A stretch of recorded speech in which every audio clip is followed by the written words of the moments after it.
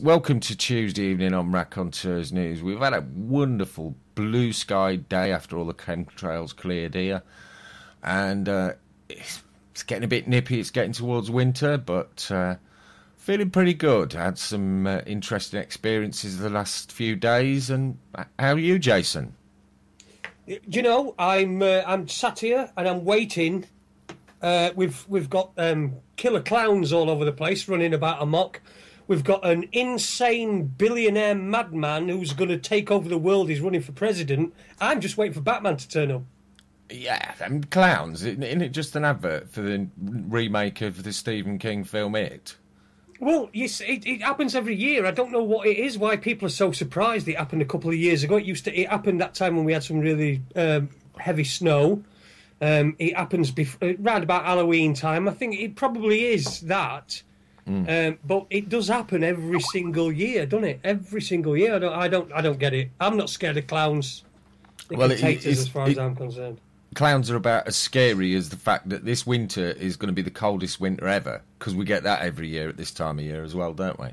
Yeah, it's going to be the coldest winter ever. The snow's going to be the whitest snow that there's ever been. It's going to be so white that we won't even see it. Oh, wow. I'm telling you, this is the whole thing's the old kit and caboodle's coming down. It's just going to be nuclear bombs and threats and all sorts of winter stuff coming along. So it's about. I think we should hold tight between now and 2017. Yeah, I think that's a good idea. Anyway, tonight we've got a great guest on.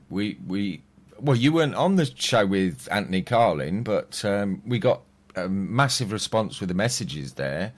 And this particular gentleman was sending quite a few messages in and contributing to that show. Then at the end of the show, he called me up and asked if he could come on and talk about his case. And after the chat I had with him, I couldn't refuse. He's a guy with great breadth and depth of knowledge. And I'm really looking forward to speaking to him tonight. Welcome to Raconteurs News, Dave Javu. Dave Javu. Hey, Good Dave. evening, Dave Javu. Your name sounds familiar. I'm sure I've heard it before. Hello, sorry about that. My mic was stuck on mute. No worries, mate. Yeah, thanks for having me, guys. I appreciate the intro. You're more than welcome. So, would you like to start off, Dave, by telling the listeners a little bit about what got you started on this path and how you came to be in the position you're in today?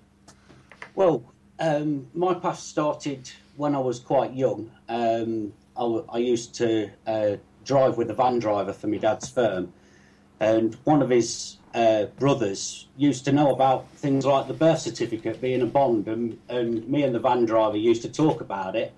And I was only young then, but ultimately it piqued my interest, and along the way I've kind of learnt off of several other people, including a very highly qualified contracts manager that I worked with for a while, who taught me a few things as well. And basically, the story I want to bring on to tonight is about the mortgage dispute I've had with the bank, which started off in 2007 when I the broker approached me, said, do you want to remortgage? And I said, yes, I'm looking for a tracker mortgage, because at the time there was quite a few finance men on the internet that were saying that the system was going to come down and it was all a Ponzi scheme and this, that and the other. And this was something I'd drawn my own conclusion to. And so I thought, right, I'll ask for a tracker mortgage. And so basically the broker got me a tracker mortgage. But listen, Dave. Sorry, Dave. I think we're getting a little bit ahead of ourselves. First of all, can we have a little background? Who are you? How old? Sort of give us some. I don't need to know exactly how old you are, but what sort of age you are, what you do for a living, what are you married, that sort of thing. Give us a bit of background first, please. All right. But, I'm in my mid-40s. I'm a single guy. I've been a carpenter and joiner most of my life for a trade, fully trained and qualified. Then I've worked in the office for the firm. I've worked with every trade along the way, from ground workers, van drivers, right through to the architects and contract managers. On top of that, doing what sort of thing? When you say you work with them, what sort of thing were you doing? Building. Started off small in the early days. We were doing extensions, and it expanded. At one point, we were doing 40-bed nursing homes. And then we doubled the size of a hotel in one job, and eventually we ended up doing properties, just buying plots, redeveloping them, selling them on, and then moving on to the next plot. Is this your own company, or are you No, working for this was my family's, my father's firm. So I just got lucky, really, because I could work with him as and when he had work, and when he didn't have work, I can relate to that, believe me. Yeah, delved into other things.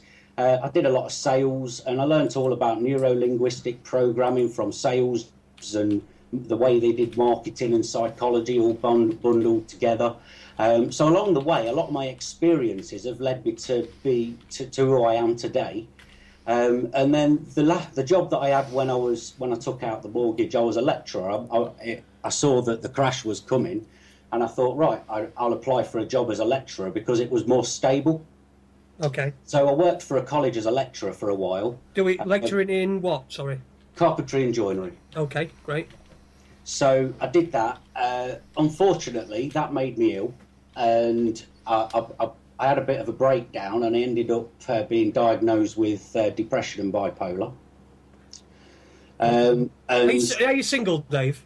I am, yeah. You are, okay. Sorry, I know you said that. You're not asking me for a date here. Well, do you know, I would, but I've got nowhere to take you. And I've got this feeling that we've been out before as well. I don't know where it comes from, but anyway, you carry on. Sorry, Dave. Me interrupting. So I was a lecturer, and I was earning good money. Then the bureaucracy and the pressure from that job, I was not ready for it. I'd spent 20-odd years on the building sites where there was very little bureaucracy.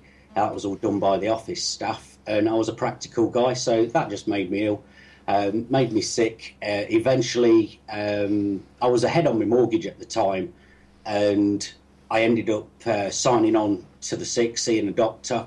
And I was prescribed lots of tablets because the problem wasn't getting worse. I was having more panic attacks. And it's from a guy who's been, I've been a martial artist as well in my life, a Muay Thai fighter. I used to fight in the ring. And, I'd take on all comers in my heyday. And I was a very confident guy. So to end up in this position where I'd lost all my confidence, and I'm still trying to bring it back now, to be fair. Once you've lost it, you don't realise what you had in the first place until you've lost it. That was my realisation. And I just felt like at the time that there wasn't much worth living for, and I had to go to the doctors, ended up on loads of different tablets, and some of them did more damage than what I was already struggling with, if I'm truthful. But I had to try. And whilst all this was going on, my mortgage that I took out in 2007, when the crash happened, my payments dropped by £140. And I was working at the college at that time, and I walked in to the office one day, and everybody was a big buzz around the offices, and there's all doom and gloom. I said, what's going on? And they said, the stock market's crashed, everything's crashed, the finances crashed.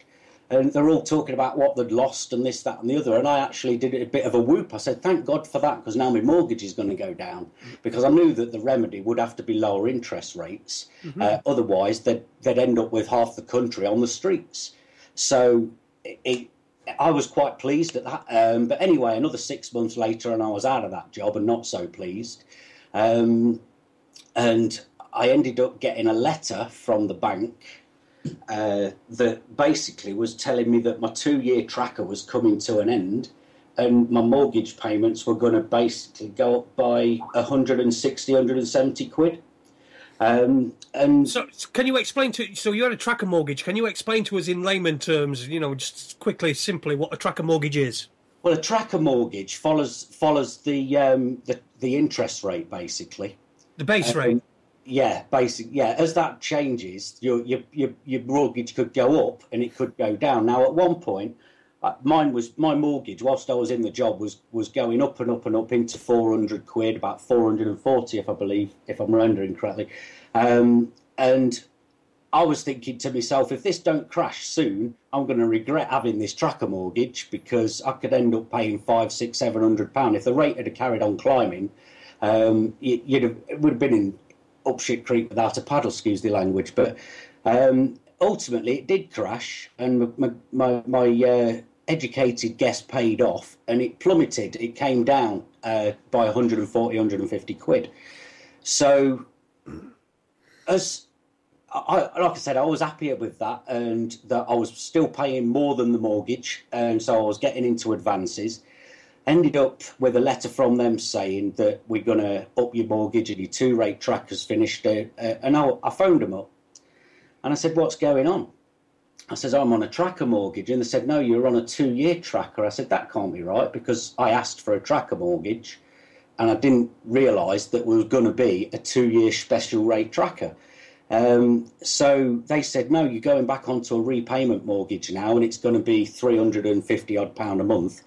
Well, in the meantime, I'd been on benefits, and I had a welfare rights officer, got me everything that I was entitled to, and that was doing well. But what happened is, when the Tories took over, they stopped slashing benefits, and the interest was cut on mortgages. So by default, they tend to be setting you up to fail, because they're not paying off enough towards your mortgage. You've got to pay for it out of your what you're supposed to be able to live on.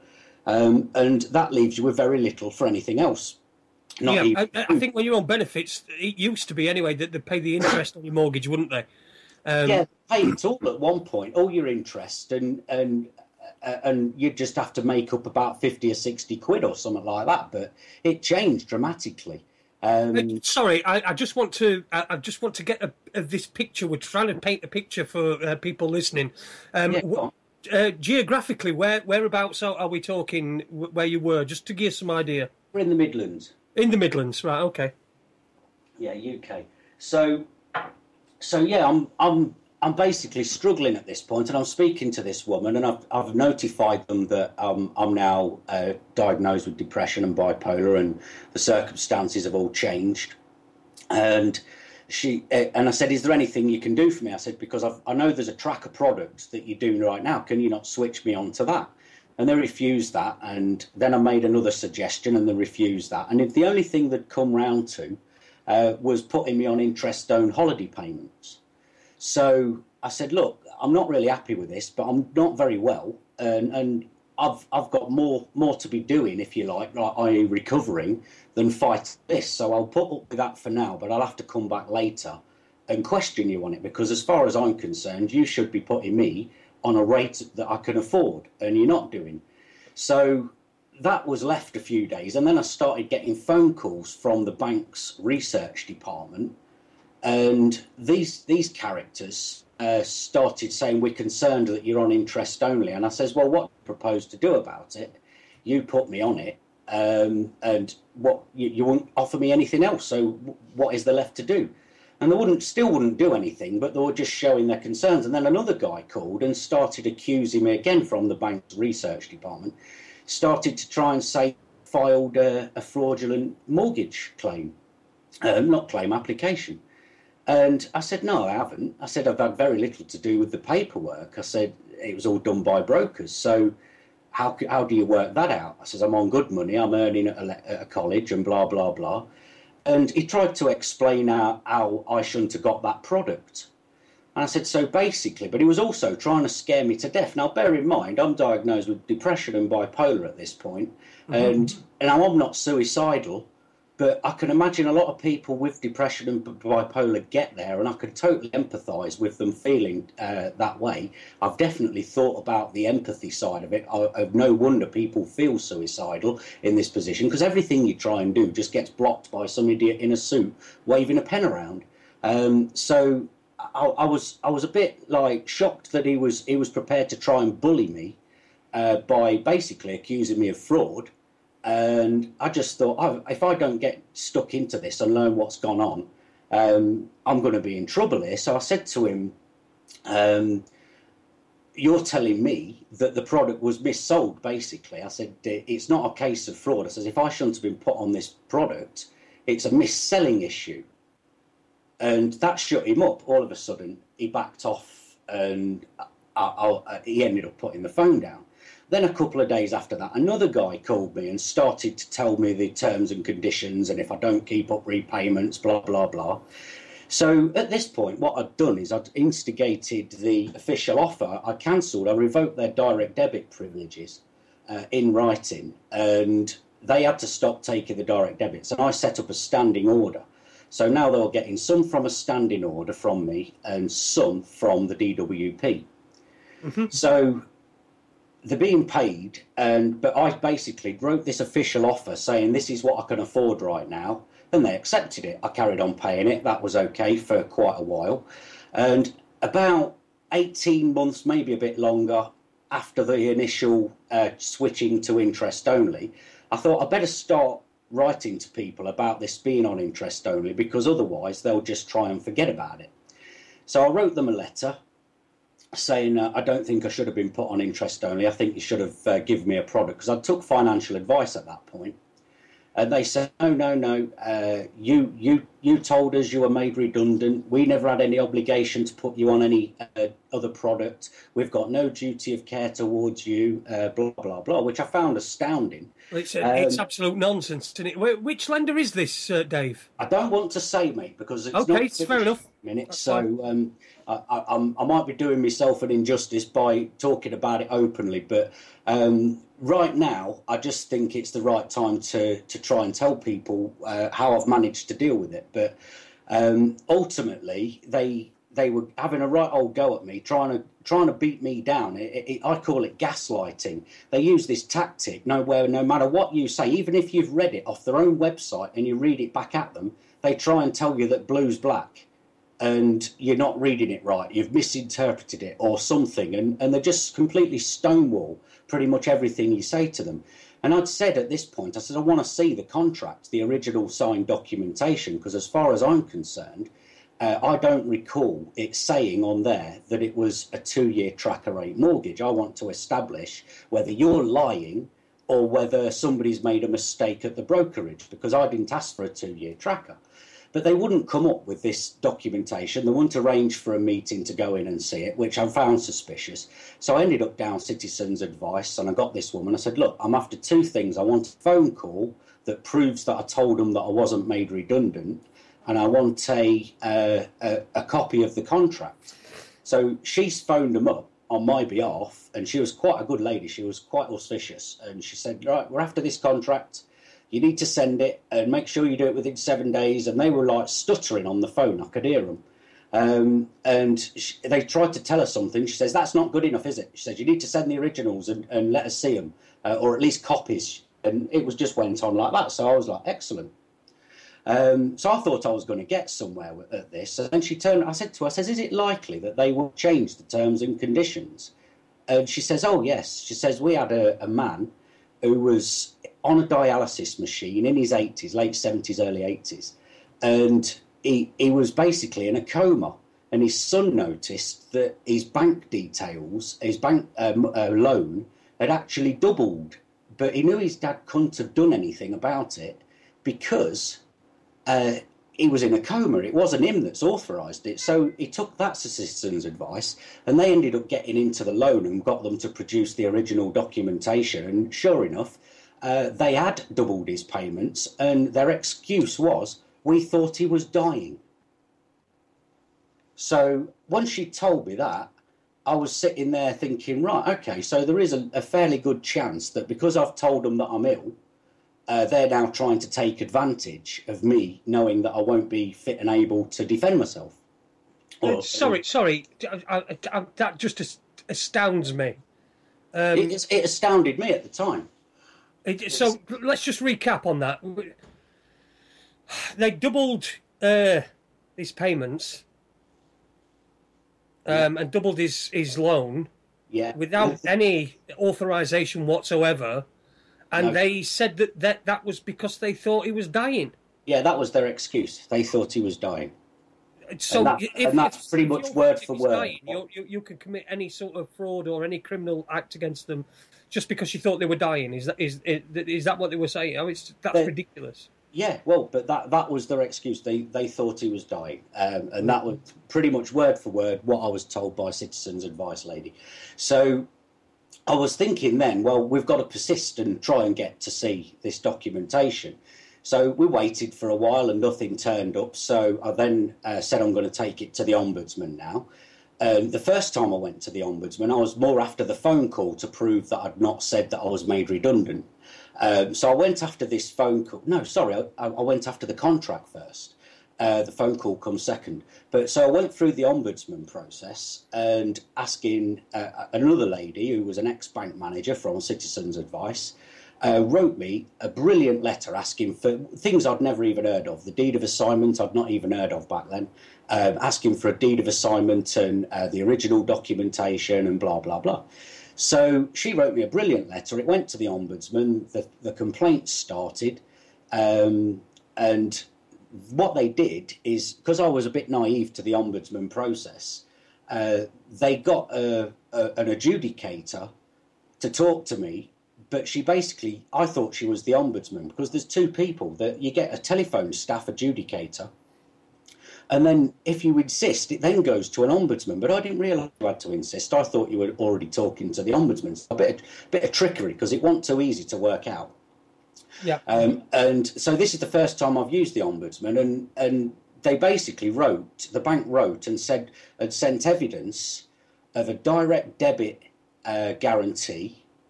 That was, a direct debit agreement and an insurance agreement. So I said to this woman at the Ombudsman, I said, surely you can't take that as the contract. So that's proof of contract and that's what we've got to accept. And I was like, well, but that's not the contract. I said, the contract's the original documentation. I said, so they've just provided evidence that there was a contract, which I don't dispute anything. What I want to see is the original documentation. So that you can then examine that for the terms and conditions, which would have put you into the situation that you found yourself in.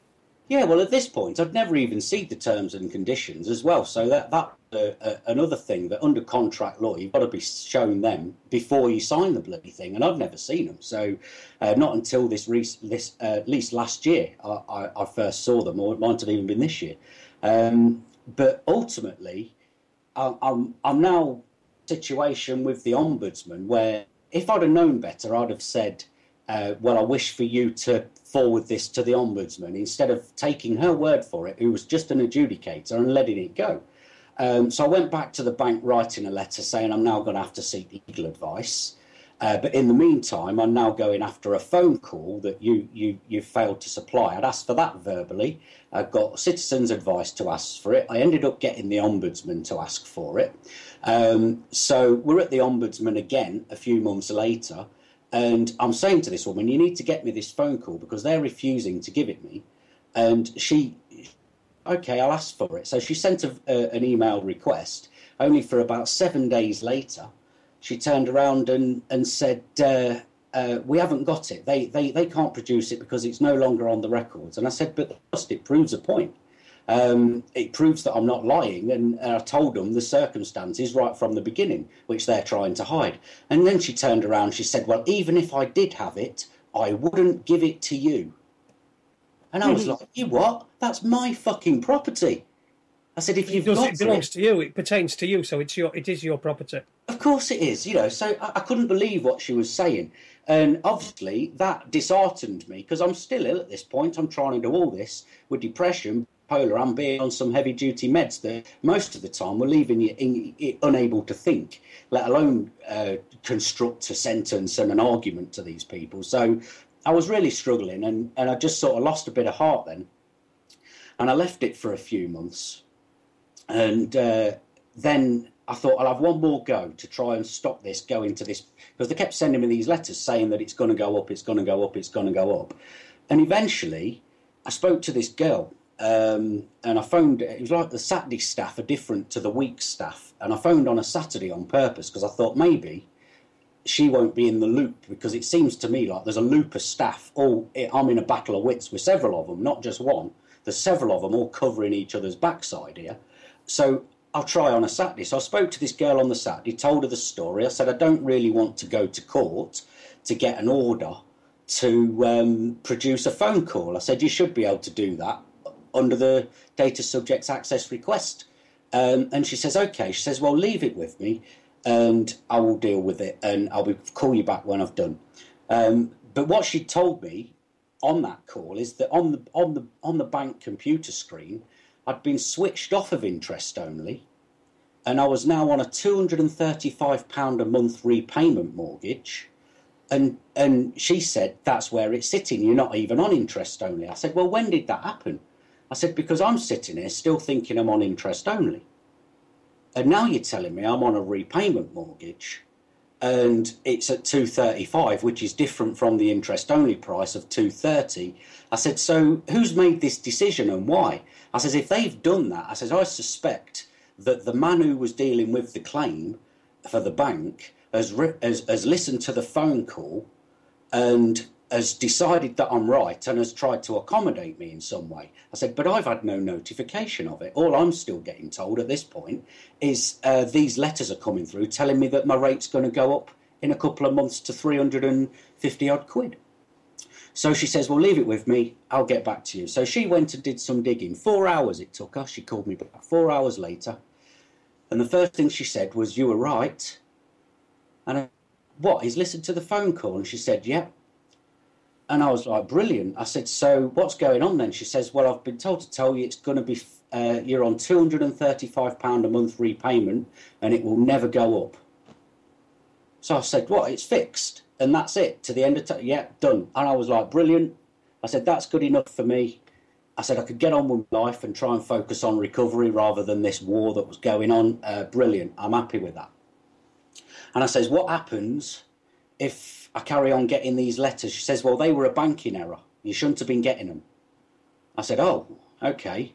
I said, so what happens if somebody overrules you? And she says, you've always got me, and I'll try and put it right. So anyway, I thought, brilliant. So at this point, I had the property on the market, so I took it off the market. I thought I'll stay because that's affordable. I can manage that no matter what happens. Even if I lost all benefits, I could manage to find £235 a month, no problem. So I felt safer. So ultimately, took it off the market. I was happy as Larry, doing a dance, thinking I'd dealt with it. And then 2 weeks later, another letter comes through the post. Your mortgage is due to go up to £355. And I was like, oh, no. So I phoned them up again.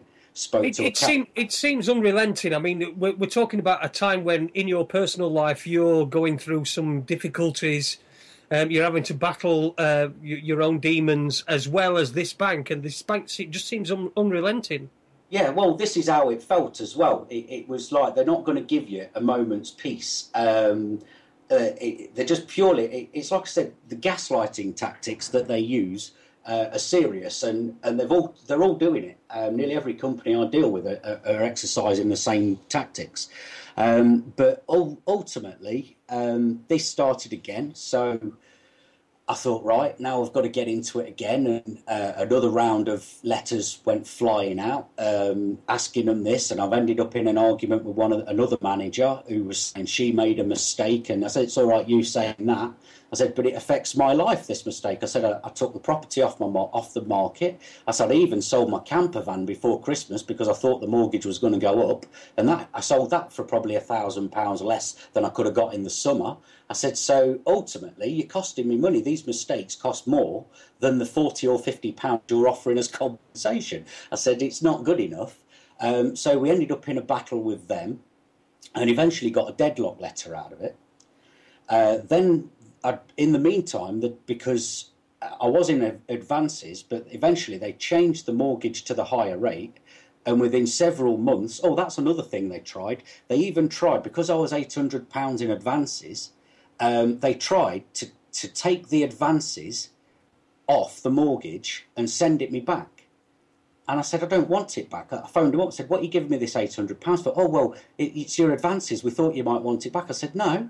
I says, what I want is to be ahead of the game on the mortgage. So you can't have a legal basis to try and repossess me. I says, that's what I want it there for, not not to spend it. I just want it on the mortgage. So I had to fight with them to put the money back on the mortgage because they were trying to manipulate a legal basis to get a repossession. Mm-hmm. And because of me taking them to the ombudsman, when they're at the ombudsman, they can't go for repossession because the account's in dispute. But after the ombudsman, you then say, well, I'm going for legal advice now because I'm going to have to take you to court, which I'd already said to them. So we're marching on now, and it's getting probably near 2013 when the girl had set the mortgage at 235, and it's just midway through 2013 when I was being told, well, probably in March actually, when I was being told, no, it's not going to.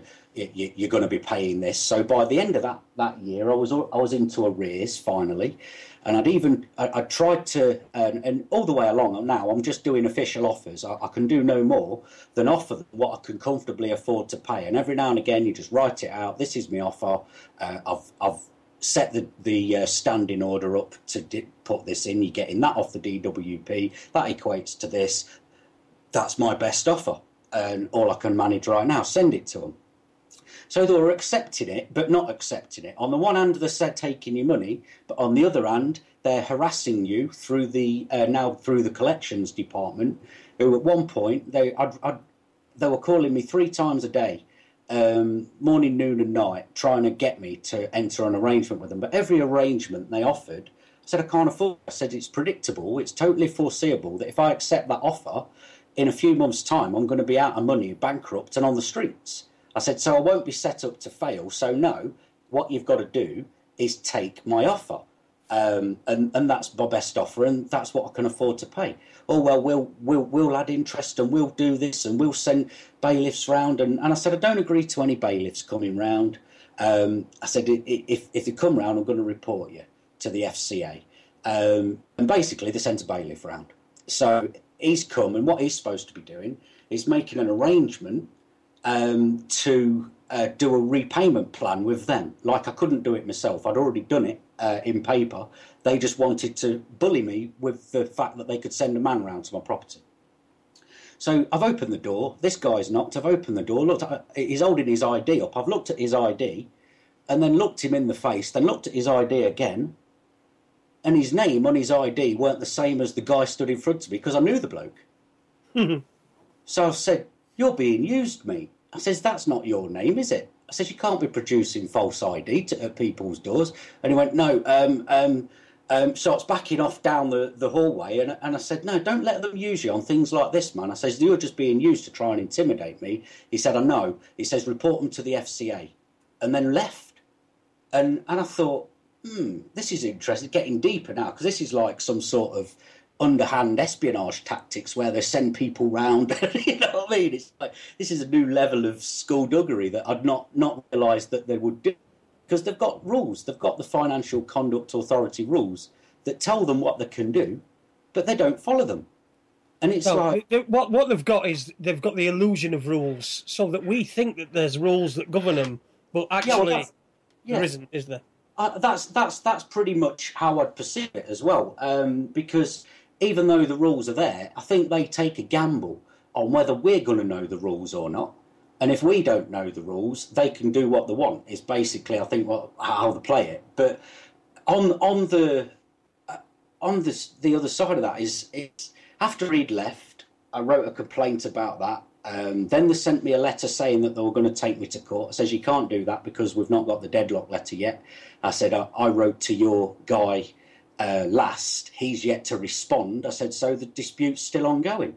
So once I spoke to them about this letter saying they were going to take me to court for possession, I phoned them up. And one of my arguments all the way through is I don't think you can take me to court for several reasons. The main one being is you're capitalising the arrears.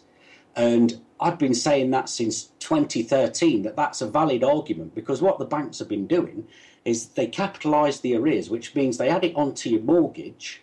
And once it's been capitalised on the mortgage, it's considered like they've paid themselves, because now it's spread across your payment plan over 25 years. So they've actually paid themselves. And as we found out in 2014, there was a guy who used the same argument in Ireland, and he actually got a result, and it's called Bank of Scotland versus RIA. On the Bank How'd you spell that? How'd you spell that for anybody who wanted to search that? Bank of Scotland versus REA. REA, okay. And basically, the judgment was that they were reported for fraud, criminal fraud, by the Attorney General QC Larkin in Ireland. And he said that in the judgment, which I read feverishly, I couldn't wait to read it. As soon as I heard it had come out, I thought, thank God, because I'd been making that point to the bank all along, and they'd been threatening me with repossession when they'd been capitalising the arrears all along.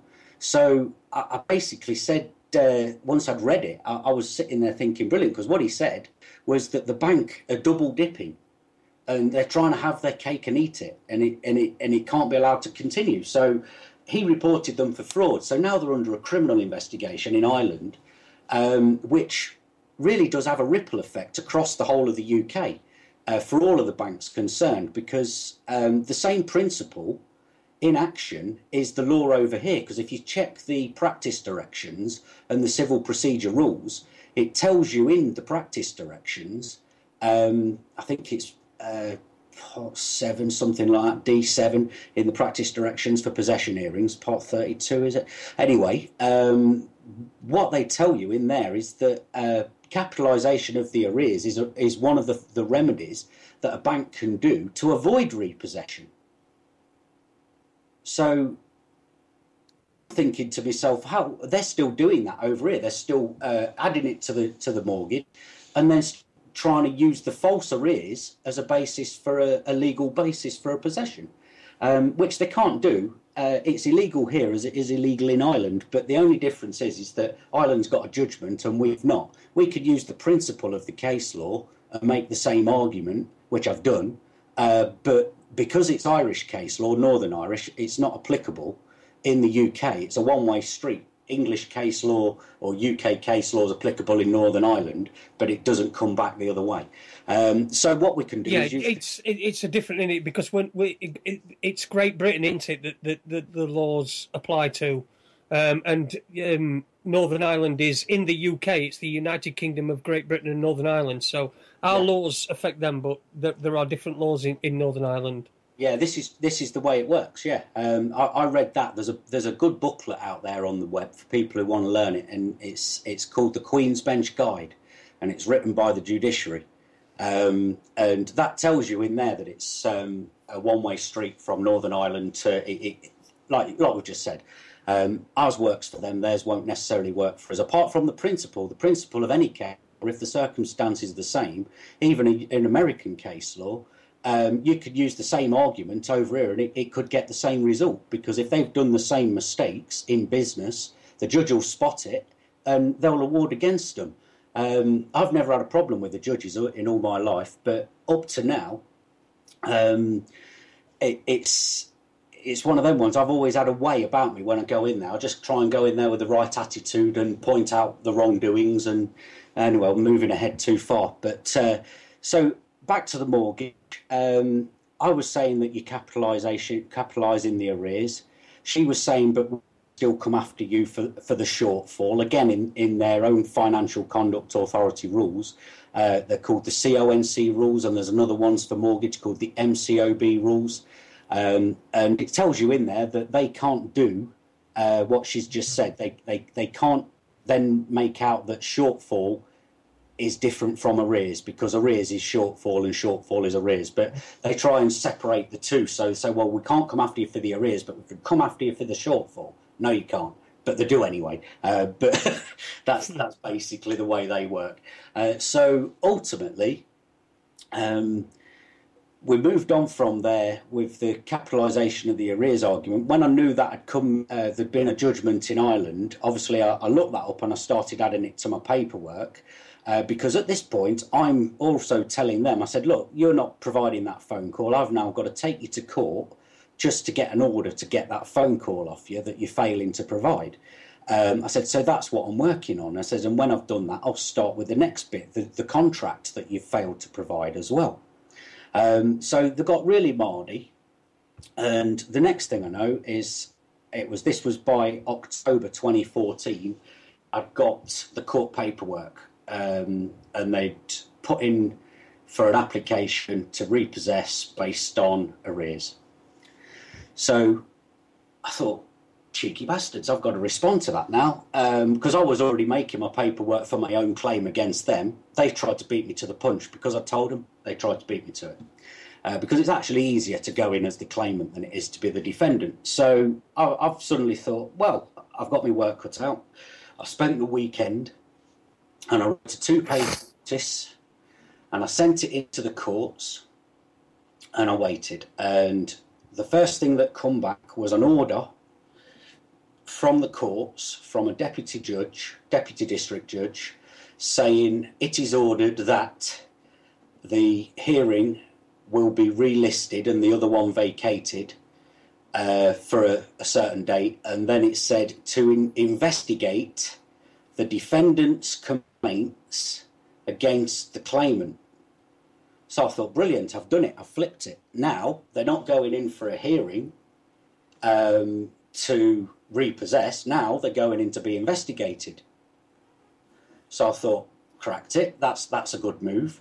Then a couple of weeks after that, because I'd also said in my paperwork I will be adding my evidence as I produce it, and basically what I was doing was going through all the files, finding every point that lent itself to me, every bit of wrong that they'd done me, every mistake they'd made I could focus on, all of the twisted stuff that they were writing. I was picking it out and saying, that, is this correct, is that correct? So I've basically started lobbing all this evidence bit by bit into the court, and they were getting like 2 or 3 notices by this time. And then I got another order come through saying this. It said, it is ordered that the claim is struck out. And I was like, cracked it. I've got the bank struck out. Brilliant.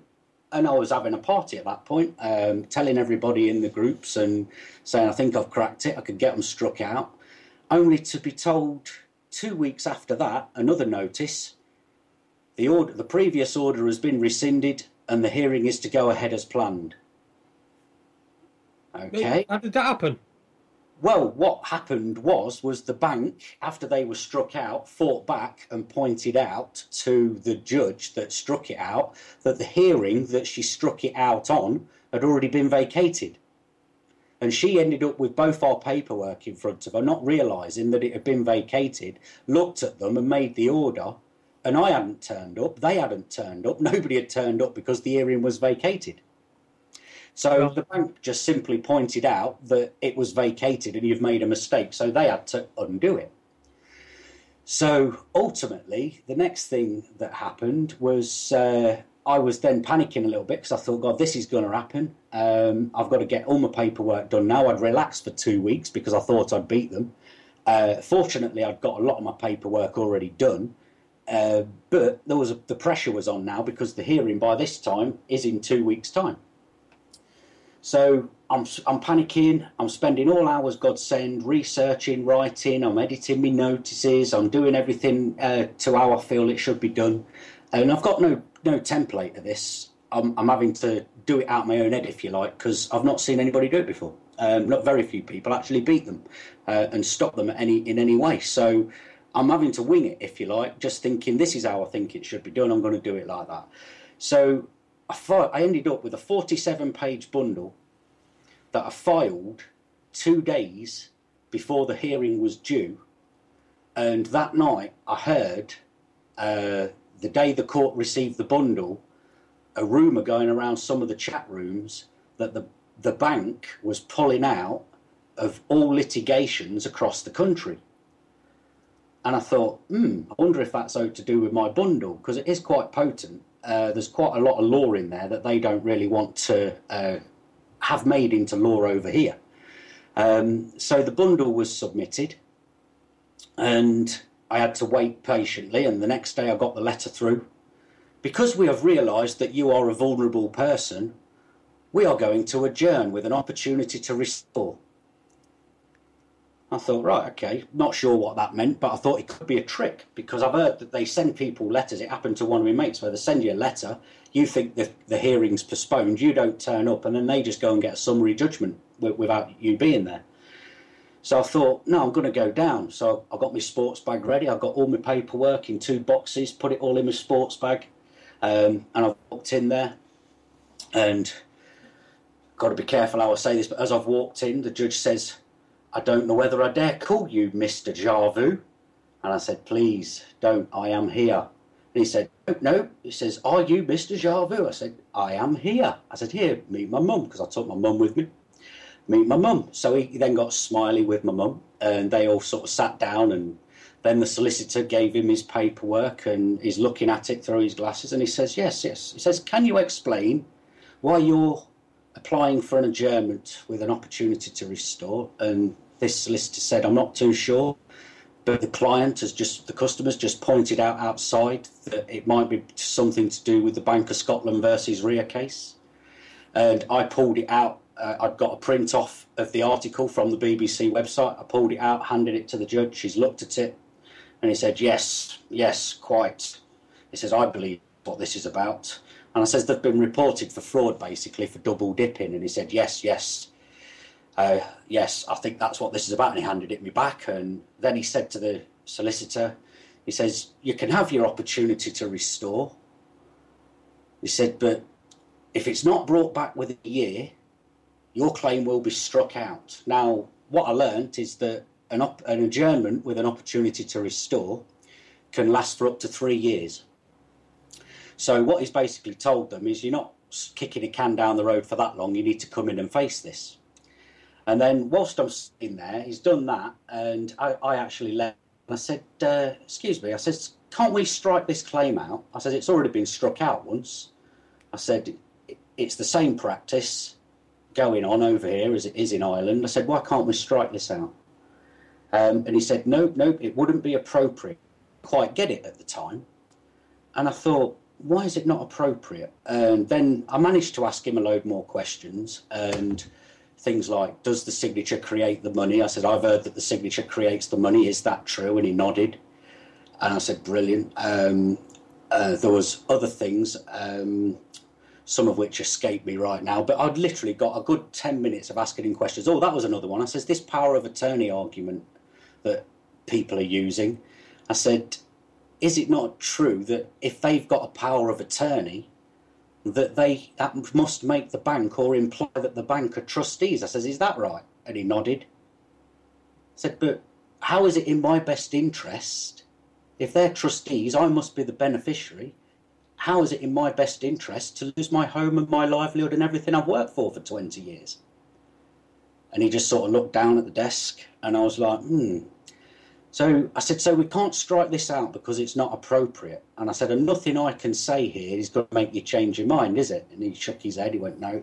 I said, "Because that's not my case, is it? That's their case." I says, "All along they've been trying to tell me that this is my case." I said, "But it's not, it's their case, isn't it?" And he nodded.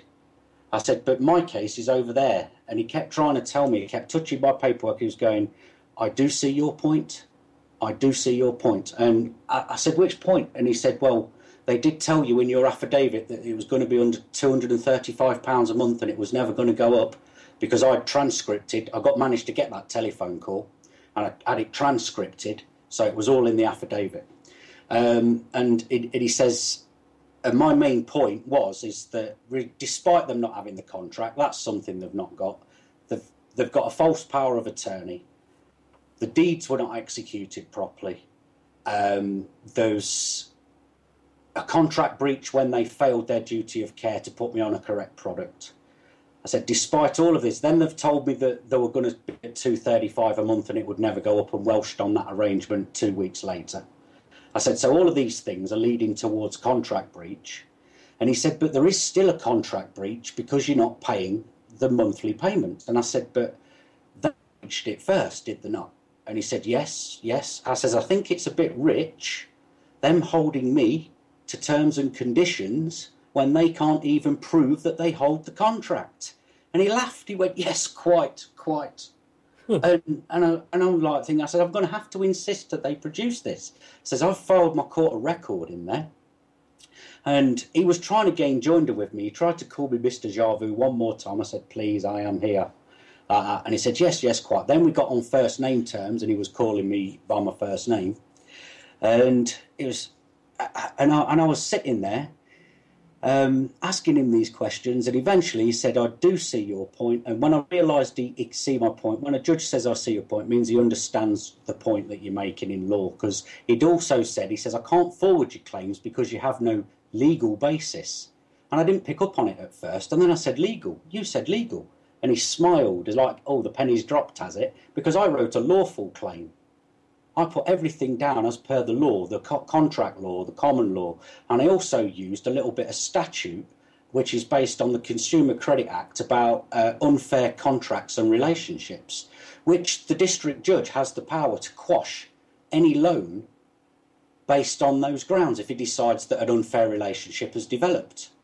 So I'd read all this because I'd read the District Judge Handbook in conjunction with the Consumer Credit Act and several other documents, and I come up with that, and I thought, that's brilliant. So he has got the power, so I felt like I had to tie all these arguments in to point out the unfair relationship that's developed. Said they've not got this, that, they've done wrong here, they've done me wrong there, they've made a loss there, they've harmed me there. This all conspires to an unfair treatment or an unfair contract. And I've since found out that there's what's called a reverse burden on that, whereby once you've claimed unfair contract has happened, it's up to them to prove that they've not treated you unfairly. And when I said that they've set me up to fail every step of the way, he actually said, I have no doubt about that in my mind at all. They were his exact words. So I said, at the end, I said, am I safe? And he said, yes. I said, excellent. I said, in that case, then, we agree. And I gave him joinder. And then, in his order, upon hearing the claimant and upon hearing the defendant, it is ordered that the opportunity to the adjournment with opportunity to restore is given, but if it's not brought back within a year, and he gave a date, it will be struck out. So left there, and I looked back at the judge, and he was about crying because I'd got him giggling at times, and he'd got tears in his eyes, and I just said thank you, gave him a little thank you, and walked out of there. All dead calm and nice. He really did well to alleviate the tension that I was under. And I left there brimming. I thought, brilliant, I've cracked it. They can't do this. So I've gone a year helping other people with other things and getting mixed up, learning more stuff on different areas of the law. And then it's got round to, it was supposedly in December where the hearing was coming back. 2 days before it was due to be struck out, they applied to have it relisted.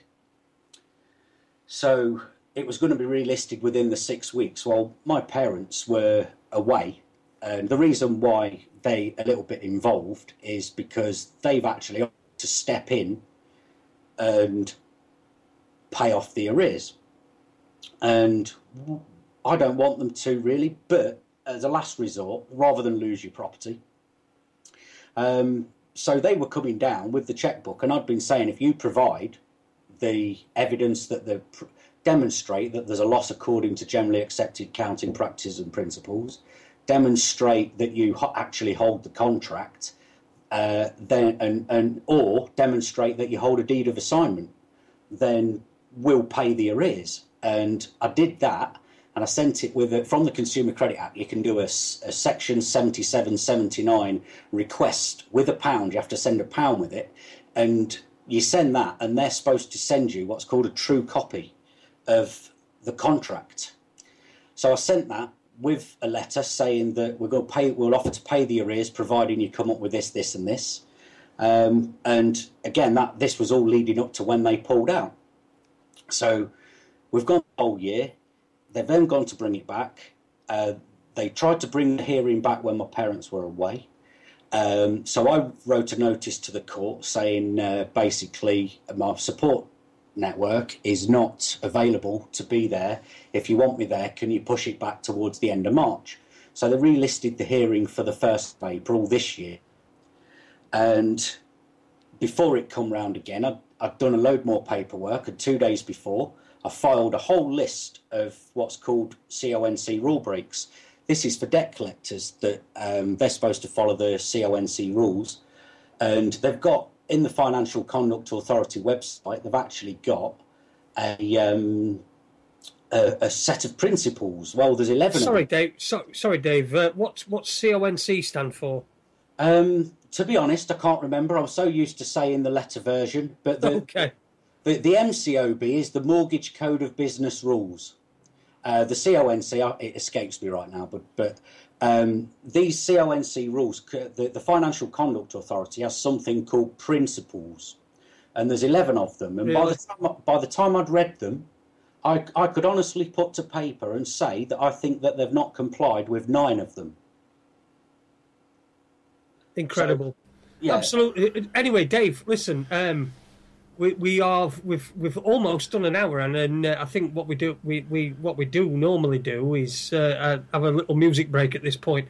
But it's incredible that this story that you're telling us. I mean, you're this one person who's suffering from health problems. Yeah.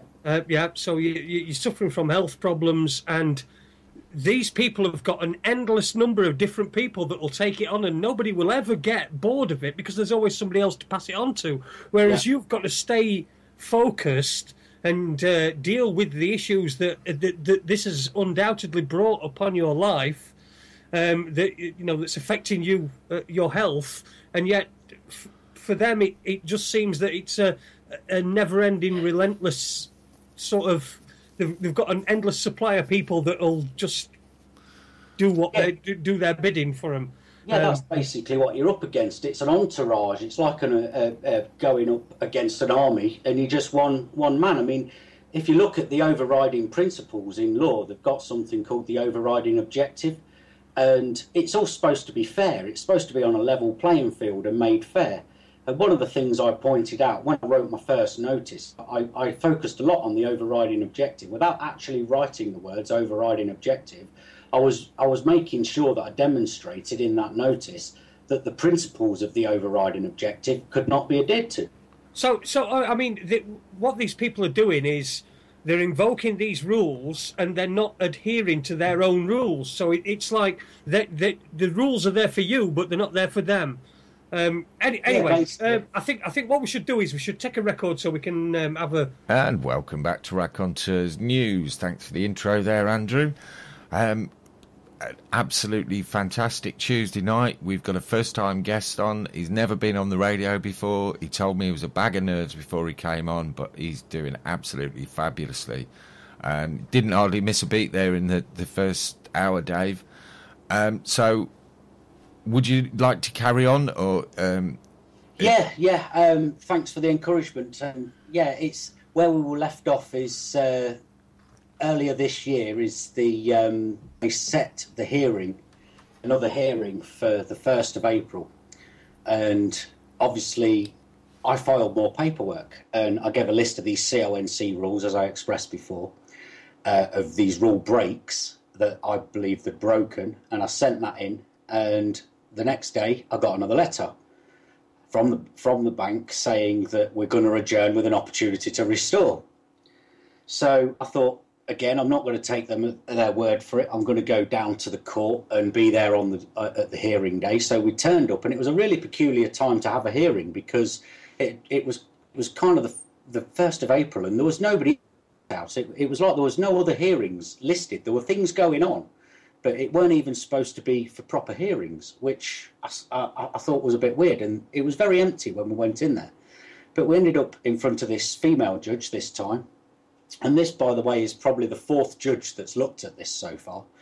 And whilst we were in there, she tried to say to me, do you understand that this is for a very serious amount of arrears due to a mortgage, for a mortgage? And I said, I understand that I've got an order from a previous judge that is yet to be fulfilled for an investigation into my complaints against the bank. I said, I understand that, if that's what you mean. And she says, no, she says, do you understand that this is for a serious amount of arrears due for a mortgage? And she kept stressing the mortgage bit. And I was like a bit puzzled because I actually thought she was being a bit condescending. But then my mum piped up. She says, you are aware that there's a dispute going on? And she nodded to my mum, and I said, okay. And I said, well, again, second time, I said, well, all I'm here to do is to exercise this order and make sure I'm here to assist the court with the order. And she says, well, that won't be happening today. She says it's adjourned with an opportunity to restore. And I said, oh, okay. And there was a little bit of an interaction in between that, between me and the bank solicitor who tried to speak for me. At one point, the judge said, she says, did you get a letter? She says, we've received yours. Did you get ours? And I said, yeah, I got a letter yesterday telling me that they were going to try and adjourn it. I said, but I'm here, I'm ready. I said, so let's do it, you know. And she was like, well, and then this solicitor said, he's had a letter. He got all irate. We sent him a letter. He's had it. And I just looked at her and I held my arms out wide and said, did I not just say it that? I said, I'm not hiding anything, am I? And she smiled at me and glared at this solicitor. I'm not kidding you. If looks could kill, he'd have fell down on his seat. He suddenly piped down and went all humble. And then she said, well, it's not happening today. It's adjourned with an opportunity to restore. And I said, excellent. So he got up and left. I walked out and I said, thank you very much. And she was another one. She had a little wry smile on her face. And it just was enough to make me think. And I said to my mum as I walked out of there, I said, do you think she was being condescending then? She said, yeah.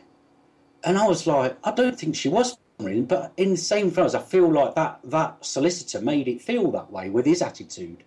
So I've got out of there, and I was in a bit of the solicitor really rubbed me up the wrong way, because the way he tried to speak for me, I thought, who the hell are you? So it took me a while, and I kept thinking, I was like thinking, why the hell did she speak to me like that? Because I've never had a problem with the judge in my life. They've always been good as gold. So I got on the internet and I started looking up different rules and this, that, and the other. And then all of a sudden I thought, sod me, I said, she kept saying mortgage. And I've written a list of CONC rules, which governs just their debt collecting department. And they've obviously got a list of MCOB rules, Mortgage Code of Business rules. And I suddenly thought, that's it. That's what she was saying. Do a list of MCOB rule breaks. Because I've only done the CONC rule break. So I went looking for MCOB rules, and I found this website called Nearly Legal. And it was written by a barrister. And this barrister on his website is explaining how he stops the banks repossessing his clients' homes. And he does it producing a list of MCOB rule breaks at the hearing, at which point the bank solicitors take the list off him, adjourn, and then come back and make him an offer. So I thought, brilliant. And then there was another thing that I heard from a lady in Ireland who produced a list of 24. Same difference in Ireland. They've not got the MCOB rules, but they've got another version of them. A list of 24 rule breaks, and they adjourned from her hearing too. And pulled out of there. Because when they adjourn, what they're doing is taking the case off the table. So it's not actually on the table. That's why when I was puzzling about why they couldn't strike it out, you can't strike something out that's not on the table. Because what they're doing, they adjourn it, they take the case off the table, there's nothing there to strike out. So they're then going back to the drawing board to try and find another avenue of attack to try and get your property off you.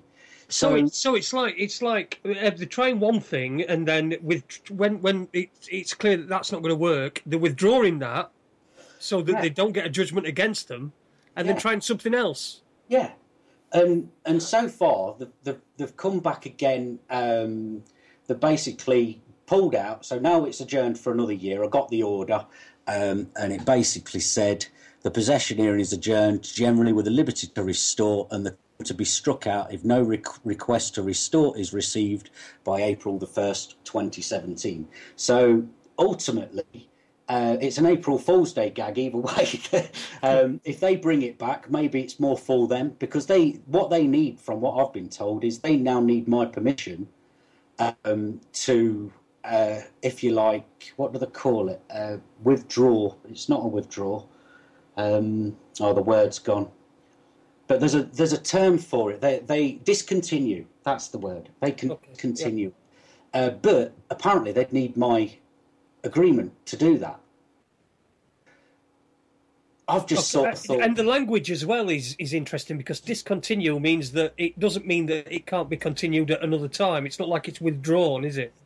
No, and it's not as the same as it's being struck out. It's them getting away with it. That's what it is. And up to now, it's like my original claim was that they were filing false claims in an order to fabricate a legal basis to convince the court. And that's basically, they're attempting to deceive the court.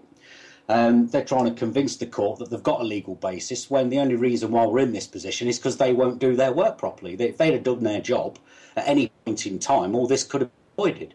And I did. That was another thing I pushed across to the very first judge, and he said he didn't doubt it.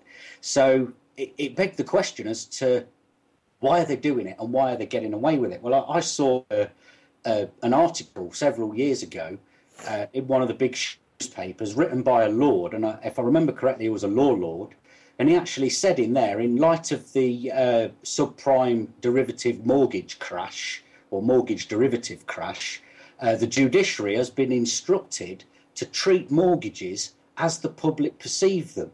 Well, if you have a think about it, the public perceive that they go in, borrow some money, and they're contractually bound to pay it back.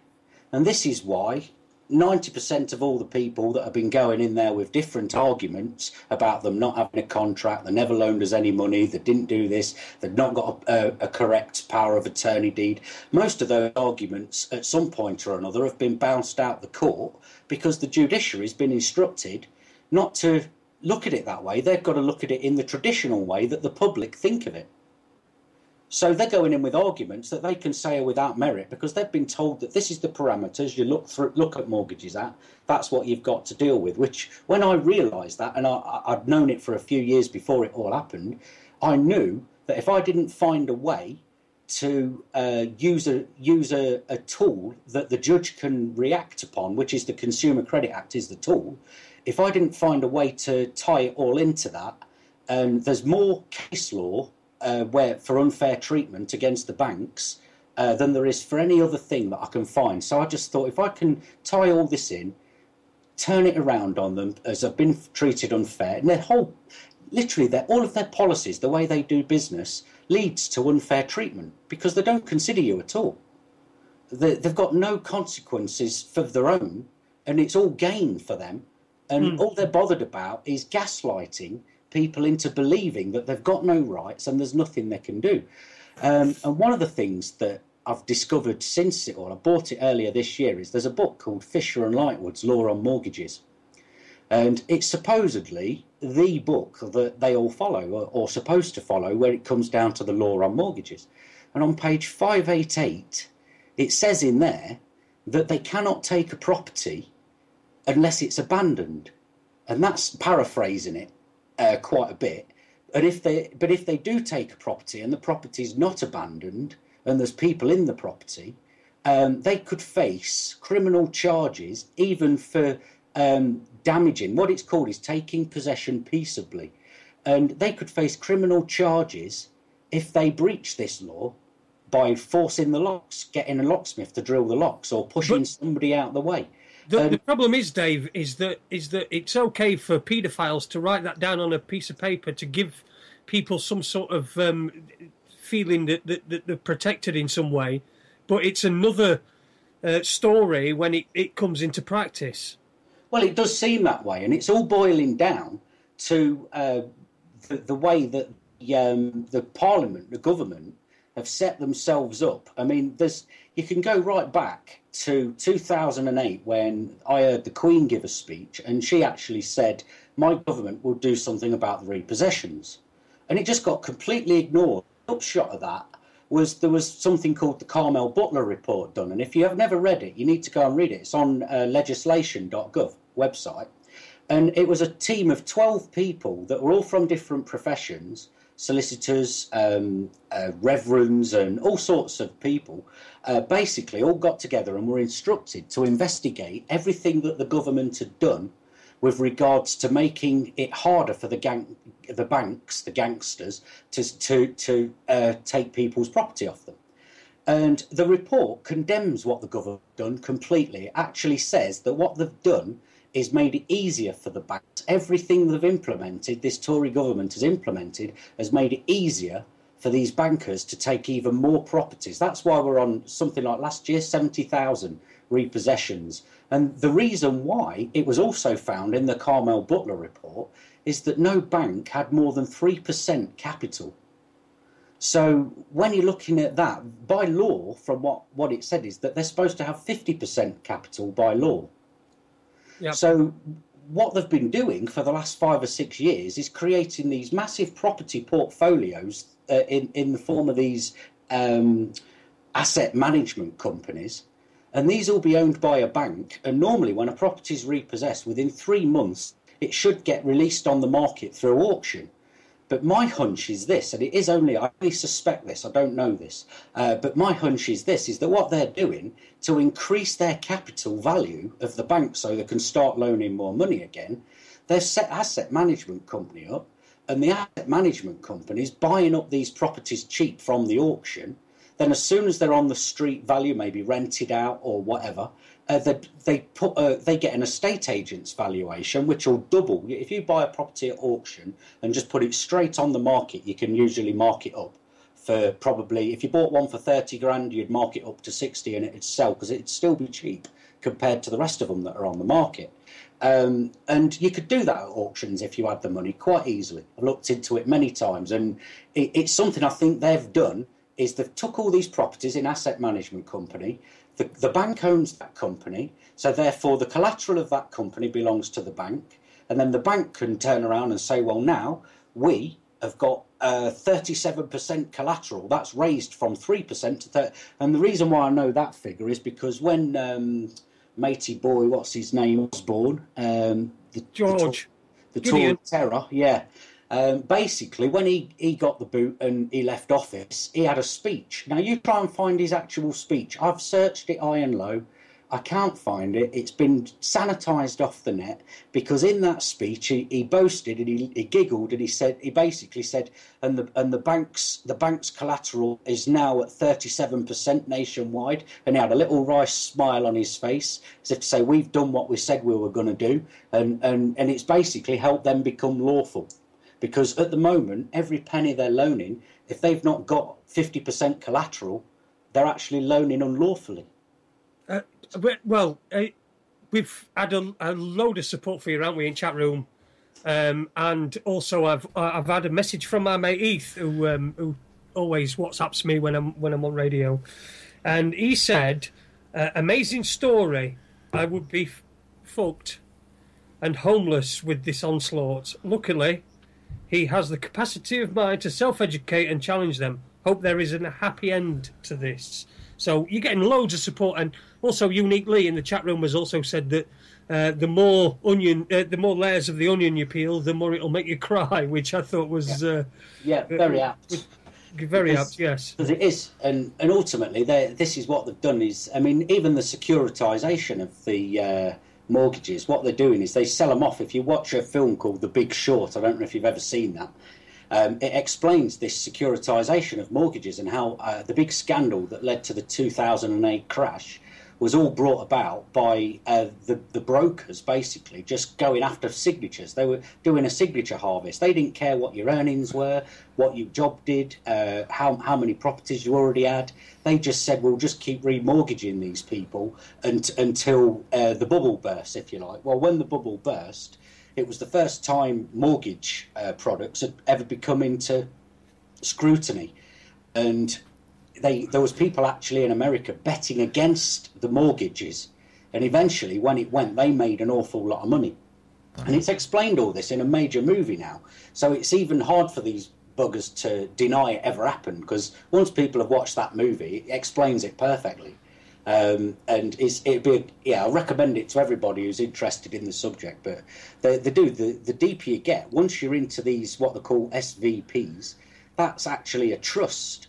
And one of the things that I did along the way was I sent the bank a revocation of power of attorney, and ultimately they tried to say to me that doesn't, you can't do that until you've paid off the loan. And I said, well, that's interesting, because there's a maxim in law that says that nothing in law is irrevocable. I said, so therefore it's revoked, and that is my intention. Well, turns out that at a similar time as to I sent that, the bank, in its witness statement, admits to securitizing the mortgage in 2008, and then brought it back in around 2012, which was about the same time as I sent a removal of power of attorney, a revocation of power of attorney document. So people say these things don't have any effect. I think they do. Another thing that seemed to have an effect was a removal of rights of implied access. And I sent that to the bank, and they sent the account to another bank, the sister bank. And I phoned up the sister bank. I said, why am I getting letters from you? You're not my bank. And they said, oh, well, the account's been passed to us because there's a complaint on it. Says that's never happened with any other complaint. So I sent them a revocation of power of attorney. And it's not a power of attorney, a removal of rights of implied access. And then all of a sudden it was bounced to the debt collecting side of the original bank, who happens to be a separate company, a separate corporation, a third party, again. So they sent it to another, so I sent them one. And then it ended up back at the original bank, and it just went silent for ages. So these things, even though a lot of people out there on the internet are saying that don't work, this don't work, they definitely have an effect. Because I've noticed that they were treating the account like a hot potato. And eventually it settled with the solicitor and their solicitor, and I said, I'll deal with you. So I'm not dealing with any of them because I can't have a rational conversation. They gaslight you. They take the absolute piss when they're talking to you. And another thing that I can't really tell you that because it identifies who they are too easily. But there's so many things that I could pull out the hat. But anyway, back to the original story is coming up to April the 1st this year, went in, we had that meeting. So now we're on an adjournment with an opportunity to restore. And they then started sending me, I sent an official offer to match the offer that they said that they would stick to in 2013, the £235 a month, and they rejected it. So the letter didn't do much else. There were 2 pages, but all it said is that offer's rejected and this is the statement of account so far. So then a few weeks later, they sent me letters saying that now they want to add the costs of their solicitors' costs onto my mortgage to the tune of about £3,000. I sent a letter saying, look, now I feel like I'm being forced by your unnecessary litigation and you, because again in the Fisher and Lightwood's law of mortgages, it says in there that if a litigation is unnecessary, improper, and there's another word, but basically if it's any of them things, they're not allowed to charge the customer for the litigation costs. So I've told them, I said, you know it's improper, you shouldn't have filed the claim, but you're still now trying to put this on me. So my latest letter was basically one saying that I'm going to put the property on the market because what I've noticed is things are starting to sell again around here. I've seen loads of sale boards go up and I might be able to walk out of this with some equity in my pocket. And then maybe if I'm still up for it, I can go and challenge the bank when they've got no leverage over me. Because it's a hell of a pressure. That sounds like a smart move, Dave, yeah. We've got quite a lot of response from the chat room, most of it supportive comments. Well, all of it supportive comments. Usually we get somebody picking fault in what the guest is saying, but with you, we haven't had any of that. We have had a couple of questions. One's from Unique Lee, and he's asking, has your guest attempted to use the Simon Spaniard method and start charging for the time and energy writing letters? You already asked that question, Andy. No, I think we were off air, weren't we? No, I asked that one was off air, sorry. Writing letters and notices. Bell end, aren't I? Sorry, go on, carry on. Letters and notices, as this company keeps sending alterations to set agreements. And one doesn't need permission to charge for time spent replying when the company compels a response. Yeah, well, Yes, I know about Cy Spaniard's methods. I'm fully versed with the way he does things.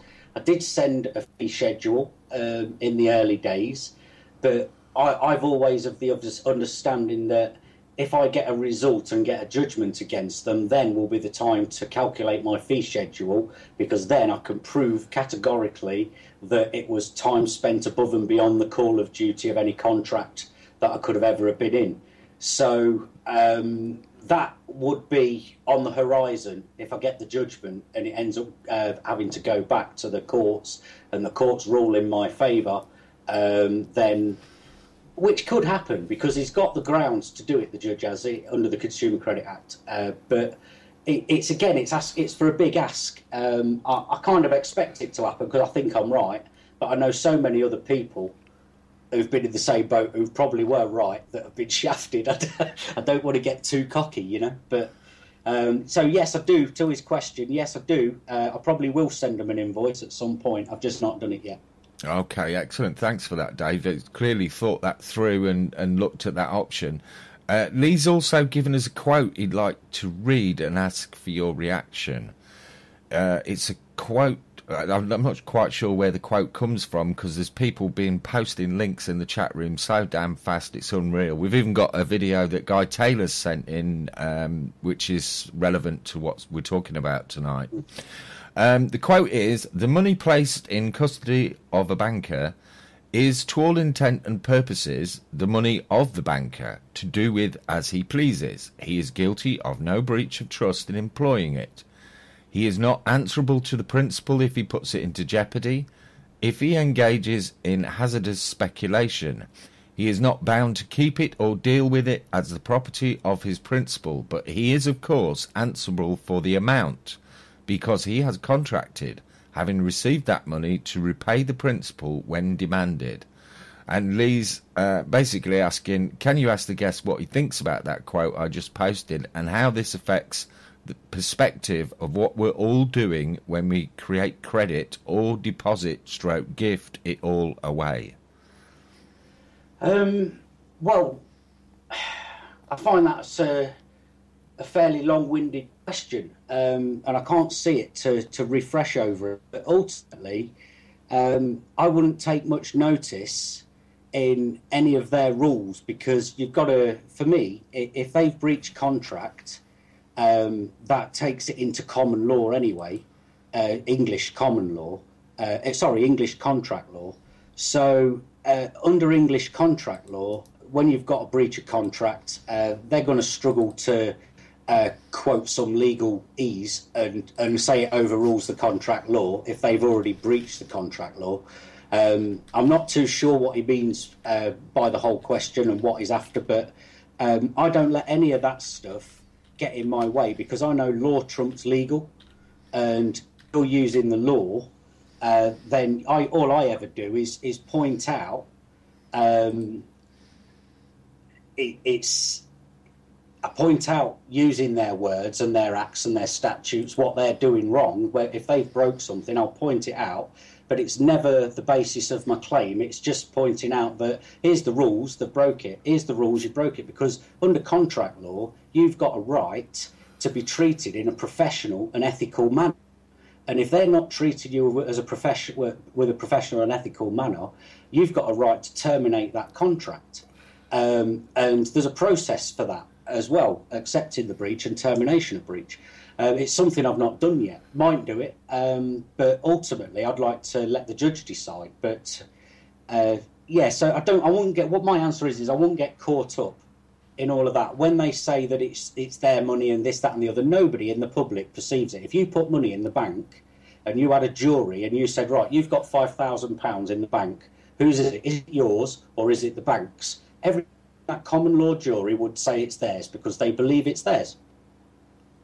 So therefore you'd win in a jury trial on that argument, because the public could perceive it as their own, because they don't think that they're giving their money away to the bank. So therefore common law would reign supreme. And what they're trying to do is go into equity all the time, you see, because they've not got the contract. So basically, when they've not got that contract, they'll try and say that there's an equitable contract. And it's called a confessionary judgment. And the confession is the fact that you've been paying it, and they can prove that you've been paying it. But what they don't really like to know is that even that's a double-edged, because you could actually turn it around and say, well, considering you have agreed, you've admitted that you weren't holding the contract between 2008 and 2012, there's proof there that you've been taking money off me for the last 4 years unlawfully because you never held the contract. So they could go for this equitable contract on that grounds if they want. But another thing as well with equity is they have to have clean hands. And if they've not got clean hands, then they can't stand in equity. And I think if you read the Carmel Butler report, if that doesn't prove that they've not got clean hands, i.e. they're not been operating as per the law says, not even their own rules, they're not even operating as per their own rules, then basically they're not operating with clean hands. So they can't actually go into equity, even though that's probably how most of the repossessions are done. They're using the common law for a contract breach because people break the payments. And this is what I would say. I've only done all of this at a necessity. I've been put in this position. I've had to fight. My back's been to the wall, and I've had to fight, and I've had to dig deep, learn things that I never really thought I ever needed to know. And ultimately, so far, touch wood, it's served me well. I'm still here. They've not got the mitts on it. They can't seem to get an order because to do that, they've got to face an investigation. So, yeah, anyway, next question. I'm rambling. Andy, you need to turn your mic on, mate. Yeah, no, that's not a problem. Rambling's not a problem. I think we're out of questions right now. Right. Well, we're not really out of questions. Well, we're out of questions from the chat room, sorry. Sorry, yeah. This... Let's go back to when this first started. After what you've been through and all the problems that you've been through, would you, going back to the beginning, would you do the same again? Or what would you change? Well, to be honest, it's like I said, necessity, operated out of necessity makes the law. It's important in law, that word, necessity. Yeah. And all I've had to do is operate out of necessity every step of the way. I've had to make official offers because I had to take control of the account, because if they'd have been in control of the account, they'd have put me in a position where I'd have had no money left, not been able to feed myself, not been able to put the heating on. I wouldn't have had electricity. I'd have had no broadband to do anything.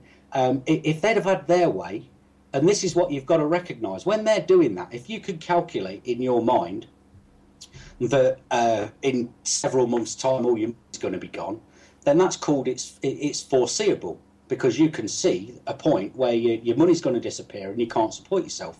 Uh-huh. So that, when you say it's totally foreseeable that can happen, and it's totally foreseeable that if I end up homeless and on the streets, that I might end up dead, because the statistics on deaths of homeless people, it's a lot higher if you're homeless. You're more likely to die than if you're in a home. So there's actually a claim there for being under a level of duress and being, if you like, they could be attempting to murder you. It sounds dramatic, but that's what happens. People end up on the streets and they die, and that's avoidable death, because all they needed to do was say, all right, then we'll accept the £200. And yet what they're doing is trying to ignore you, steamroller over you, abuse the court process to their own advantage, and steal as many properties as they can. And they'll say it's lawful and they've got the absolute right to doing it. But ultimately, yeah, it's we've got a right to fight. It's morally wrong, isn't it? It's morally wrong to throw somebody out of the house basically on a technicality, when really what you've done is you've ganged up. You as an organisation have ganged up on an individual who you have got documentary evidence that this individual is suffering. It's corporate bullying, and that's what's going on in all walks of life. Yeah. Well, yeah, it is, and it's in nearly every firm I deal with are practicing the same tactics. Yeah. They took it from the neurolinguistics when the psychologists that the neurolinguistic programmers got together in America. They designed a form of programming, and every letter they used neurolinguistic programming on it, and it's all designed to get you to react in a certain way. Every time you talk to somebody, the member of staff, they're programmed with this language, Yep. and they're taught to get a yes out of you if you're selling. And they use hot marketing, and they're taught to get a yes out of you. When it comes up to phoning up and cancelling the contract, then they have another group that's trained in what I call cold marketing. And these buggers are there to put you off. They will offer you the earth and the moon and the sun to stop you from cancelling that contract. Because the fewer contracts, it damages the shareholders. And it seems to me like the important players, the ones that are always forgotten about, are the shareholders.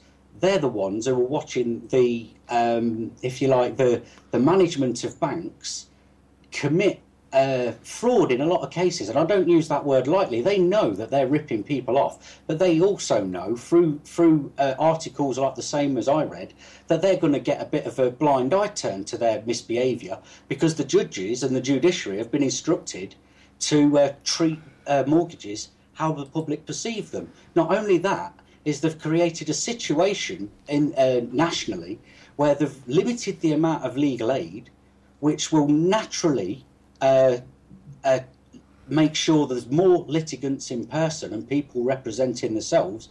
And then at the same time, they've done a hatchet job on anybody who's considered a litigant in person is considered a group labelled free man on the land. And they've done a sterling job of making sure that every company, solicitor company and judiciary in the country has got a label for anybody representing themselves. So ultimately, they're like saying, well, you're a free man on the land and you're this and you're that and you're not respectable and we've got privilege behind us. What we say goes as far as the judges are concerned, and we know that you've not got the skills legally, because it takes a solicitor 7 years to train for those skills, and we know that legally you've not got the skills to fight us back. So It's like walking up to somebody, picking a fight when you're armed to the teeth and the guy's wounded on the floor already, begging for his life, and basically they're just walking over, finishing him off. But Dave, do you think that now we're talking about they're trying to steal your house off you, they're trying to get you out of there, and so what they've basically done is they're trying to stuff you up the grot box, and then do you think that what they're doing has invoked some payment on any insurance schemes that they may have got in place upon your mortgage? Yeah, do you think they've got that already, and perhaps they're doing it again? I actually brought that up in the 2014 hearing, and I said even the indemnity policy, I said the way I understand it, after 3 months of non-payment or getting 3 months behind, they can claim off their indemnity insurance. And I said, I'd like to know if they have been claimed and this is actually a double dip again. Because it seems to me like they get paid off their indemnity. They've had all the money I've paid them. They've had the promissory note that you give them. They've had the money that you pay them. They get the indemnity if you default. Then they come after you for the shortfall once they've sold the property. And they've had the securitisation money. And the fraction of the original note. Yeah, it is a massive scam, isn't it, Dave? It's unbelievable. I don't know how anybody can stick up for them. I know there's a lot of people out there that seem to call us blind for wanting to sort of keep our property. With it just defies all logic. If you've worked for Summit most of your life and your life's work has been put into a property, why should you give it up? Because they have had a brain fart on the stock market and lost all our money. And now they expect us to reimburse them when they're the ones that messed it up. It wasn't none of us. It drives me crazy. And I see the injustice in it, and it's the injustice that keeps me going.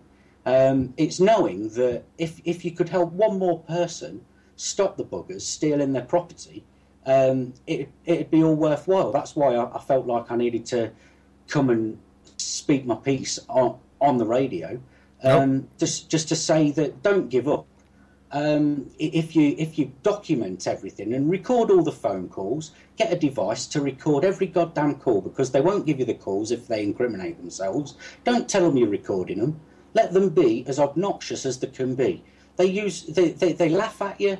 They think that you're talking nonsense when you're quoting their own rules to them. They can be really obnoxious. Some of the staff really nice. I never had problems with some of them, but there was a few of them that were damn right obnoxious and rude and threatening at times, using the legal of bailiffs and courts like a hammer. You pay us or else.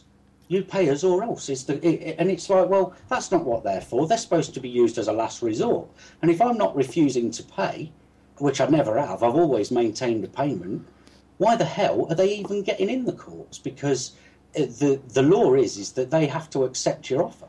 And it's so long as you're not refusing to pay, that's what usually causes the problem. And it's like I said with the judge, even with the official offer, you are breaching contracts. And I want people to understand this, because that's what the judge said. He says, even though when you're not making the alleged contractual payments, you are breaching the contract when you use the official offer process. But I use it anyway, because it's like somebody in the chat room last time I was in your radio show quite rightly said that it's like a sticking plaster. It just patches up the hole to stop the water coming out faster, the water being currency, money. So ultimately, you're not incurring as many costs. You still end up incurring high interest charges. They're trying, like I said, they've already trying to give us solicitors' costs before they've had a decision. They've not had a verdict or anything like that. No. They just think they've got the right to do it because it says in their rules that they can, but it also says in their rules that they have to be necessary. And one of the things about Civil Procedure Rule 5.2, you can look at that and it will tell you that they're not supposed to file what's called a PCOL, a PCOL claim, PCOL, possession claim online, against anybody that's considered vulnerable. And yet they're doing it. And then they'll use now we've realised you're vulnerable, we're going to adjourn. We're adjourning because we've realised that you're vulnerable. Not because you've put a 47-page bundle in with an affidavit that's going to fuck your day up, because you're vulnerable. So they want it all ways. They want to try and save face. And that's what it's all about, liability shifting and face-saving manoeuvres. That's basically what the game is. I'm so glad that you made that decision, that you wanted to talk about that on the radio and called me, Dave. And I must say, when you called me that night after the Anthony Carlin show, I was absolutely blown away by your depth and breadth of knowledge and how you handle yourself in the court system. And I thought, we need this guy on the air. Well, little known to me at that time, you got in touch with Tony Hurst. Tony's working away behind the scenes. He's our webmaster. He comes in, sits in on shows sometimes as well. He does some music shows, does some fantastic work. But Tony spotted something, worked something out that I didn't, and he asked you about coming on and doing your own show in the future. And I understand that's something you'd be up for doing. Yeah, definitely. Law's been like a hobby to me for a long time. So I love talking about it. I love trying to help people through and point them in the right direction. And if I could get to the point where I'm doing it once a week, and I'm going to try and get a lot of people on that actually get results in court and beat them, and we'll have hopefully have other stories where people are ongoing with it. So if we can give assistance and support, then we can. That's something I'm definitely up for doing, and hopefully it'll be on a Wednesday night. So Andy, this has been a 2-hour job interview for Dave then. I'm not doing it for money. I'm doing it for love. No, you don't get paid. It's a good job you're not doing it for money, yeah. There's no money in this. And this is the thing. I mean, I've had my week upset this week because I've had the DWP suddenly hit me with, what's it called? Crikey, I've got to find the letter now. It's a notification of local service compliance telephone interview.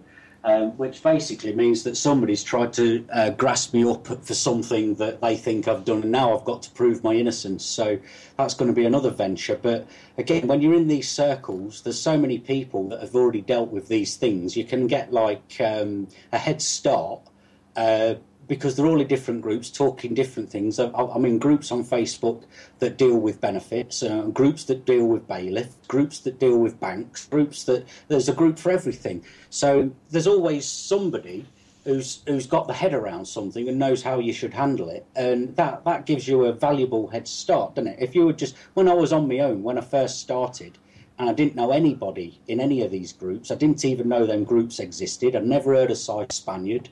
I'd never even heard of John Harris until I found him on the net, and he seemed to be like the forerunner of all of the people getting into law and trying to understand the name and the legal fiction and the person and all of that. I'd never heard of any of them people till I got on the net, but once I realised they were in existence and there's so many people interested in the topic, albeit it's not the most popular topic on the planet, but there's still enough people, and there's a void, isn't there? There's the system's giving us nothing. No help, no solicitors, no legal aid. So no, that's what you need to do as well, Dave. And I've got to admire you because I studied law. Back in 1997, I had my first heart attack. I was 27 years old. And while I was recuperating, I decided to study law. And I ended up being one of only two people that got an A-level at Rother Valley College in Dinnington for law in like the whole time it had been open. So I completely understand that where you're coming from is that once you get into it, it becomes so interesting because it divulges into tangents into different areas, and definitely. You learn some Latin and you learn some all sorts of different things. I never thought I'd end up owning a Bible, and that's one of the things that it's no matter which area of law you look at, there's always somebody quoting somewhere. It leads back to the Bible, and I never thought I'd end up owning one. I've actually got one now because I refer to it. And all of the stories in the Bible, this thing I often say to people is that you can claim your own estate. You've got to operate in the system as a man. You've got to be respectable. It's like it boils down to the Bible stories, where you had a character called Jesus and a character called Barabbas. And Barabbas was a rebel rouser. And if you go into their is he the guy out of the A-team that wouldn't get on B8 planes? Barabbas. Yeah, probably. But basically, Barabbas, he was the rebel rouser, and the Romans wanted to kill him, but they ended up in the story having to kill Jesus instead because the crowd bade for Barabbas to be released. Well, the thing is that if you go in there as a rebel rouser, they're going to dish out some rough justice. But if you go in there with the dignity, respect, understanding, the learning capabilities, because most people don't listen. When I had it the other week where somebody had an incident with the judge, they were trying to get some documents, and the judge was saying to them, I can't do anything unless it's in front of me. I can't do anything unless it's in front of me. And I was speaking to him several days later. I says, have you sent it yet? No, well, she couldn't do anything. I said, dude, send it. Fax straight away. I said, you've got to get that document over to her. The reason why you've not had anything from them is because she's waiting for it. You're telling them you've got some evidence. She needs to see it. Get it there. But because they'd fobbed them off on the phone saying she couldn't do anything, said she was actually telling you that she needed it in front of her. That's the bit you should have been listening to. Send it. So I've not heard yet whether it's been accepted because he sent it late or it's all been railroaded over. But if he'd have listened and heard that one little bit that he needed to, is that if it's in front of her, she can deal with it, because what she was saying, she can't deal with it because it's not in front of her. So I said, why hadn't he sent it? I didn't really think. I thought she'd dealt with. No, send it. So I'm hoping that that's going to come out well for him, because it was an evidence thing that meant that the other side were going to get a judgment if they didn't see this document, but they could only get the document on the day. So, but this is the thing, you've got to listen to them. They speak in a certain way. They use words in a fashion. We know that they speak legalese, but they also use some etymology in words as well. We wouldn't really get our heads round until we've looked at the meanings of words through etymology, what they actually mean. Most of it's like the word child. You can go in and say that that's my child, and what you're actually saying, and it tells you this in the Osborne's Law Dictionary, that the word child for the part of the Child Act means a young offender under the age of 14. It looks to me like it's actually saying if you went into a court and said, yes, that's my child, you've just admitted to them being a young offender under the age of 14. And that gives them jurisdiction to tell you what you can do with your kids. And another thing I'd like to say is that years ago, I helped a girl, trained her in about 10 minutes. She had social services coming after her kid. And she showed me the letter. She was heartbroken because she didn't want me to read the letter because it was 5 pages of how much of a bitch she was. And the ultimate part of it is I read it all through, and right at the bottom of the letter, you get this signature bar where they wanted her to sign this letter, and the very last line underneath the signature, and it said that all this is happening as per your wishes. I says, is this happening as per your wishes? She says, no, it's not. And I says, well, that's what you say then. So when you go back and they have you back for the interview, you chuck this on the table, you push it back to them, and you say, that is not per my wishes. And she says, well, that'll do. I said, yeah, I'm telling you, they need your signature before they can take your kid. So basically what happened was she went there, 4 of them tried to peer pressure her for an hour to try and get her to sign it. She just sat there with her arms folded and said, that is not per my wishes, and said nothing else. She just kept repeating it. And ultimately, they let her out of there. They never took her kid. They couldn't get her kid off her because she hadn't given them the permission to take it.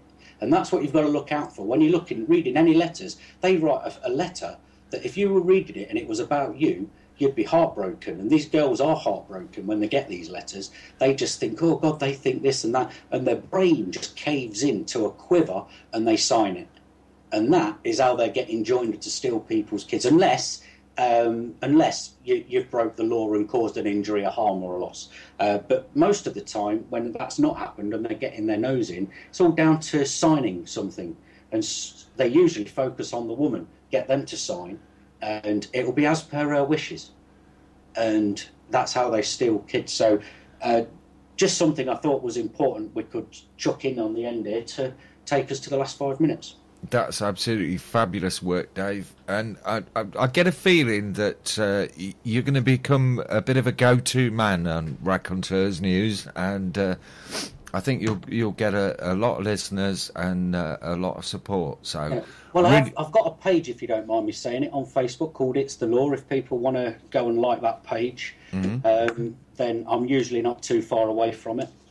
Yeah, I'll put the links to that in the show notes when we write up the podcast, and we've also had a load of links posted in the chat room. I'll include as many of them as we can, which illustrate some of the points you were making, and particularly with the Ray case in Ireland as well. So thanks ever so much for coming on, Dave. It's been an absolute pleasure to talk to you, and really looking forward to getting you up and running with your own show.